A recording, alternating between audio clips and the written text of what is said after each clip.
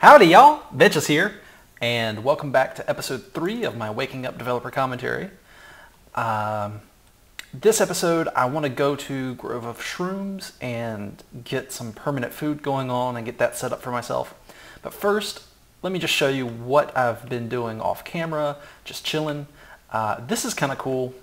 This is basically a player-only bridge. You can jump on this and go across. You can use this technique to make it so that you can jump to places and have a stair step for yourself. Monsters will not use it, even if it's down like this. If you're really paranoid though, you can still do that. So that's pretty cool. That's a good technique. I came back here. I just farmed some trees over here in, got some apples too. Just farmed some trees here at the spawn for a change of scenery. And also these oak trees, they drop apples where the birch trees do not. In case I do die, I made it easy for myself to just come back and immediately chop these large trees down. I put some blocks around them to help me get up. And I left myself some more supplies here back at the spawn to help me recover should I die. Anyway, enough talking about potentially dying, because as you remember, I really want to get through this with no deaths at all. My goal is to have a 0 death run. I made a shortcut tunnel between the spawn and here just to reduce travel time. And dunk. And I've made sure to light up the place very well. Sometimes if an area is I'm not going to travel back to, I'll intentionally leave it unlit to draw off mob spawning in that area. And is this skeleton on me, or is he just walking? Alright, no, he's not on me. So anyway, let me show you my base properly without that silverfish apocalypse going on. I just made a platform and made a staircase here with a simple jumping to access it. This way nothing walks up here to my base. This is just a temporary thing. It's ugly and simple, but it works. And here's everything I've got. This is the wood chest. I put all my wood in there. Here's everything I have. I got some iron swords and iron helmets and some ingots by killing zombies. And so this is my inventory. So what you're looking at is everything I have at this point in the game. And here's my Bruce over here with the thing. I'm saving him for something special. I got a plan for him. I've got 1 wool. I've got the iron block ready to go, although I could break that down and use it to make buckets for lava buckets if I wanted to, but I'm going to try not to use lava buckets. I mean, there's no problem. You can play the map however you want to, but I'm kind of making up rules for myself. I want to try to avoid tunneling, and I want to avoid using lava buckets unless absolutely necessary if I can't beat an area. And this is kind of dark, and my OCD's kicking in, and I have to go over here and light this up. Okay, so what else do I got? I got my tree farm. I dug it 1 deep, and digging into this made me get some silverfish. But most of the time, actually, I noticed I can kill silverfish by jumping and critting them with paper cut, and that stops them from calling anything. So that's actually not really a huge problem.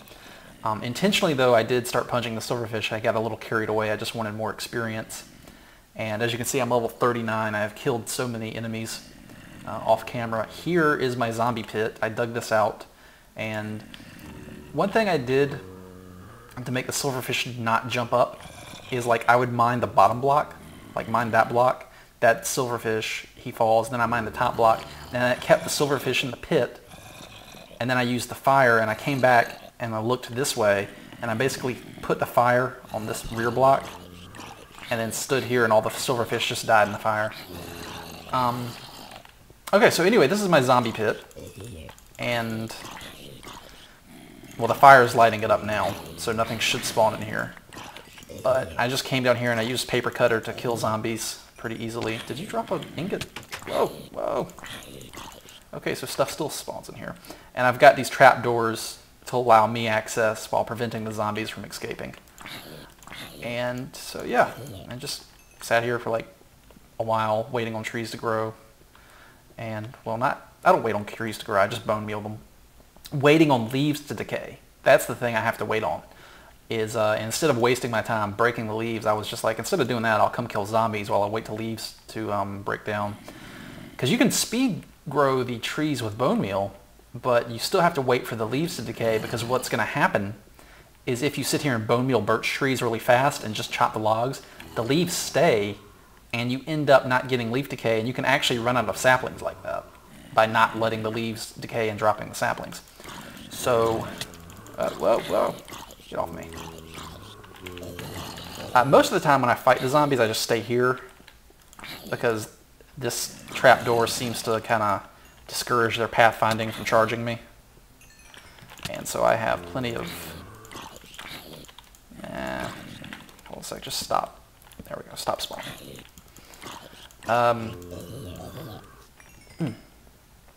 Okay. So yeah, this is giving me tons and tons of zombie flesh, and it's also giving me some iron ingots, some helmets, and some swords. So, anyway, let me... Oh wow, still spawning. I haven't really... I usually don't take too many hits. I think it's just because I'm talking now, I'm not concentrating as much. So I'm going to leave you guys. Anyway, let's carry on. Let's push on. Today I want to make headway into Grove of Shrooms. But first, the first thing I want to do is secure my path to intersection 1. And let me back up a second. And I'm pretty sure there's creeper spawners in there.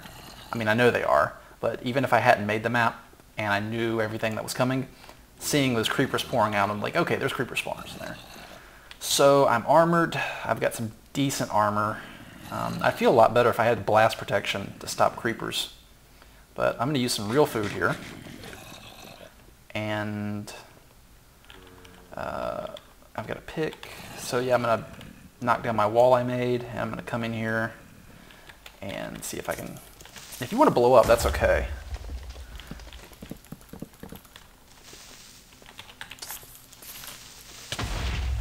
Okay.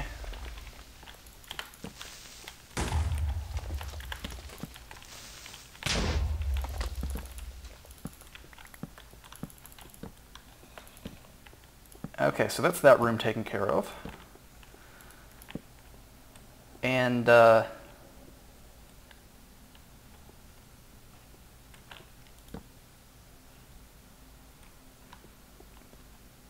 what the hell? What the hell's this? Now, I'm not acting right now. I seriously am confused what I'm looking at here. Is this a chunk error? Jeb, your game. Jeb, dude, your game. All right, well, hold on one sec. Let me, Jeb, what happened, man? Let me fill this in.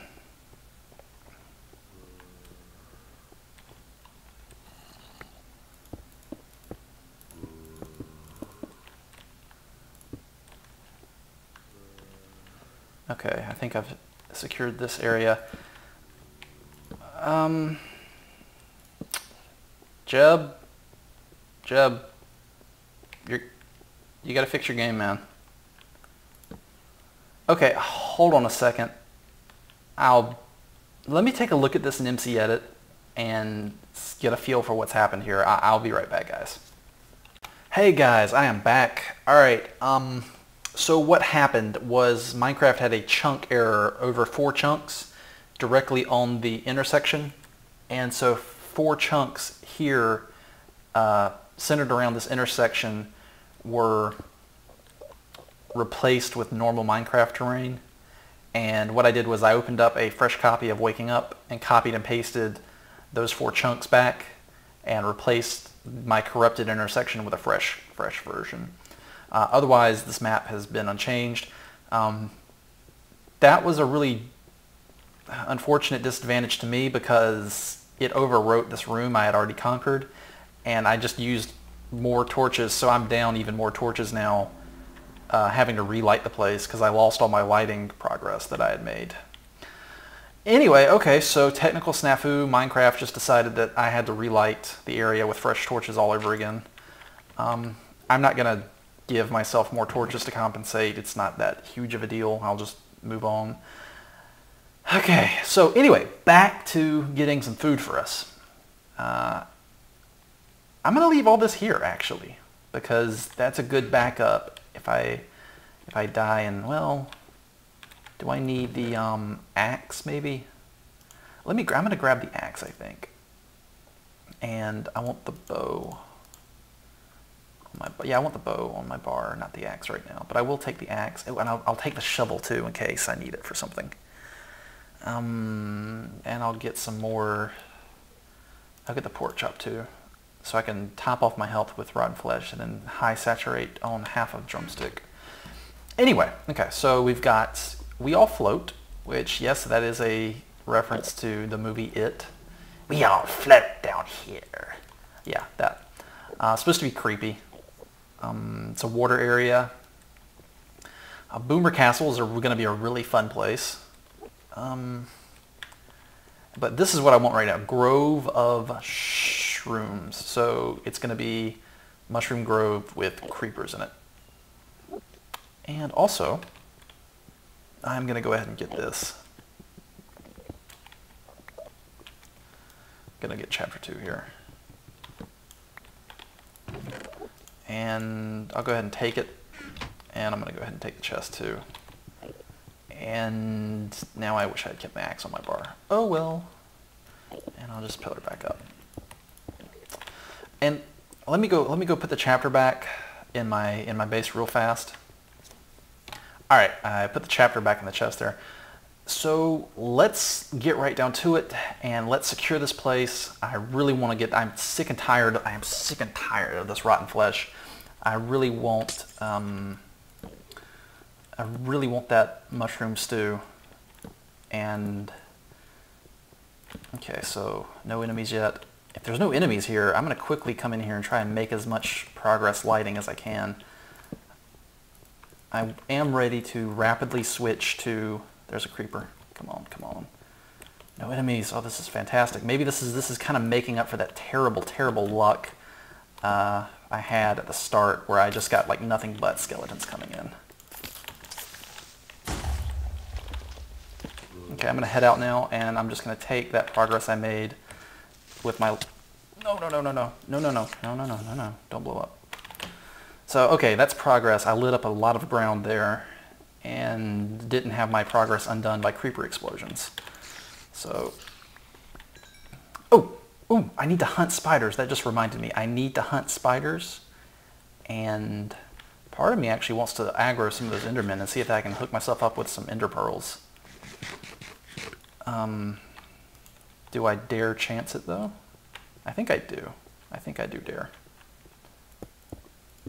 So let me make an enderman shelter. Come on.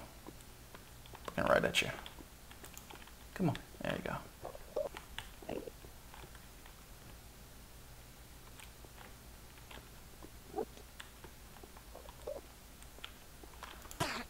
Are you just going to stand there?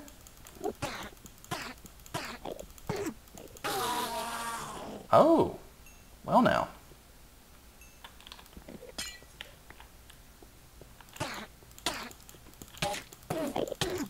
Ow, ow, ow. Damn.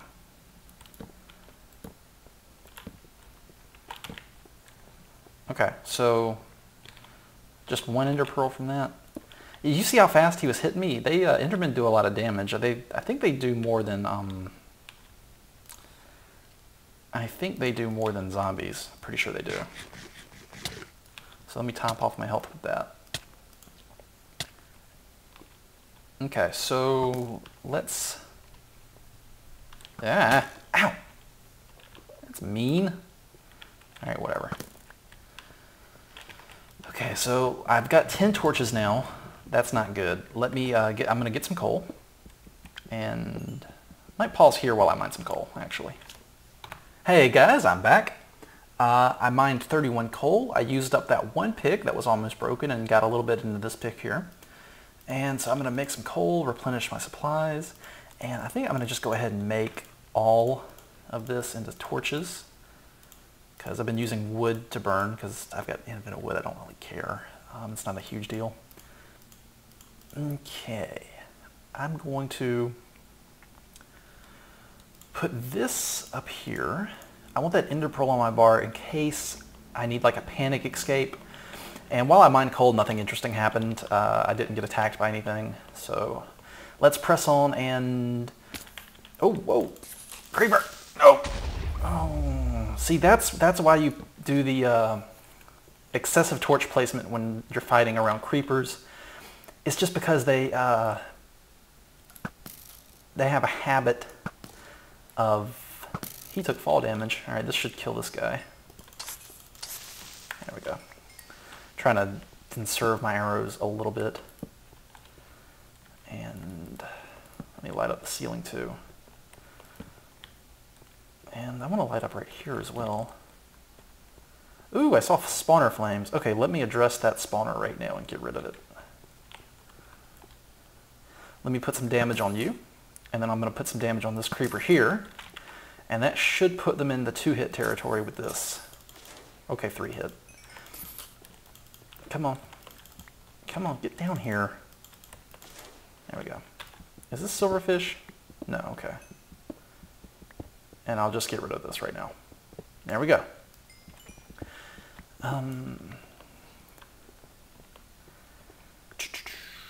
And we've got plenty of coal here. This is great. I know for a fact that there is... hold on a sec. Coming up on dark areas. Are there any monsters around? There... Whoa, whoa, whoa, whoa, whoa! Whoa! Dropped right on top of me. Okay, so there's a spawner right up there in the ceiling. That's the only thing that could mean. It can mean two things. It's the spawner in the ceiling, or... Yeah, I saw the flame right there. I never really bury spawners that deep. They're always like 1 block deep. And that's so you can see the flames and you can actually detect them and give players like a fair chance at... See? It's right there. A fair chance of finding it. Okay, so I'm just going to do this. Up we go. And it's like right here.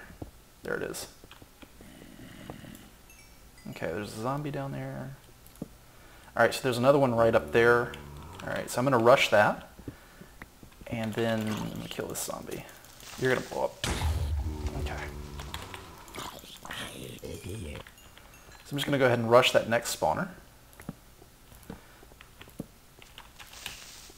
How much damage is that going to do? I don't have too much time here before another spawns. Put that there. Okay. Let's find it. It's somewhere around here. There it is. Got it. So yeah, if you are trying to figure out where spawners come from, I mean where the monsters are coming from, all you got to do is just calm down, don't panic, and carefully look at the terrain and look for the smoke and the flames from the spawner. And that is infinite mushroom soup right there. That is like the best thing ever. So I'm just gonna... I'm so happy, you have no idea. I'm so happy to get rid of that zombie flesh. And just in case there's more spawners here that I didn't find, let me light the place up even more. Because I want to make sure I don't have creepers coming in behind me. In fact, what I'm going to do is I'm going to light up to here. Okay, this looks like some naturally defensive terrain here, so I don't think I have to worry with larger numbers of monsters coming up. I know monsters can climb vines. I don't know if their AI tells them to do. I'm going to make another walk through here and just see if anything spawns. And I'll be ready to switch to my... Oh, yep, right there. I see... got him. It's right there. I saw it. Where is it? There it is. Got it. Okay. So let me get my sword out before I turn my HUD off so I can still right-click to block even though you can't see it now. So there's a spawner there. That one's pretty safe, I think.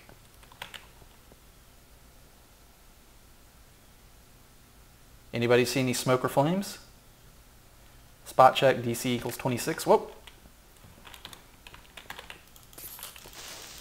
He took fall damage, so he died easier. That's kind of nice. That's one thing about the ceiling-based enemies is that they will take fall damage, and while it can be problematic to have enemies falling from the ceiling down on you, it's important to remember that, like, as far as the gameplay goes, they're going to be weaker than normal enemies because they took fall damage. So it's not necessarily a bad thing. It can be kind of nice to have enemies that are already hurt when you fight them. So, hold on a sec. There's a spawner right there up on the ceiling somewhere. Anybody see some flames? I'm getting distracted now by my own torches. I want to say it's going to be... I'm trying to remember where I saw the creeper from. Oh well, whatever. I think I've lit it up well enough. Alright, so this episode's dragged on for a bit. I tell you what, let's have episode 3 be me getting to... well, it kind of did slow me down. I took a big chunk out of my day dealing with that chunk error and then copying and pasting in MC Edit. So, whatever. Episode 3, I'll cut it here. And then episode 4 will be me taking on the rest of Grove of Shrooms and securing that area and getting awesome, delicious mushroom soup forever. And it'll be wonderful. I hate the swirls, that hunger swirls that you just constantly spam your screen when you have rotten flesh. I hate that. So anyway, episode 4, I'll be taking that on. Episode 3 ends here. Thank you very much for watching, guys, and I will see you next time.